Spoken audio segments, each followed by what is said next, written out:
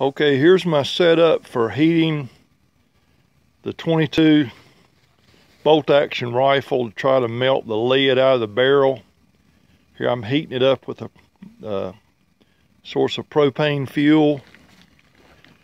I decided to try the Valvoline synthetic gear oil since it's a little bit thicker. I thought it might have a higher boiling point. So we're heating this barrel up in gear oil to see if we can melt this slug of lead out of it. So we'll have to check it once in a while, see how hot it is. I've also got a brass rod. I might be able to stick that down in there and see what's happened. So we're waiting for it to heat up now. I had a little bit of heat from my turbo toy torch and some MAP gas. Try to heat it up a little bit faster.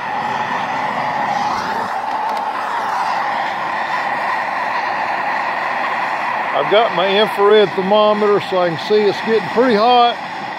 It's not quite up to 500 degrees yet, but it's getting close. Just about 5, I'm gonna stick that brass rod down in there and see if we're making any progress. I had just a little problem. The oil overflowed and caught the device on fire, but it happened about the right time that the barrel had gotten hot, and I tapped on the barrel with the brass rod and the bullets came out. So we were successful. One warning on this device: don't put quite so much oil in it because it will spill over and catch on fire. You also want to be careful squirting water on something like this because that oil is super hot. Next time I try this, I'll make sure I have a CO2 fire extinguisher ready, or some kind of fire extinguisher. Didn't think about this happening, but that's okay. We got the bullets out.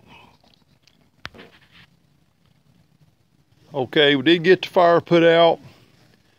We got the lead bullets out of the barrel. I did tap on it a little bit with a brass rod and they came on out, so we were successful. The problem seemed to be that after the oil did start boiling, then it did overflow and then it set the fixture on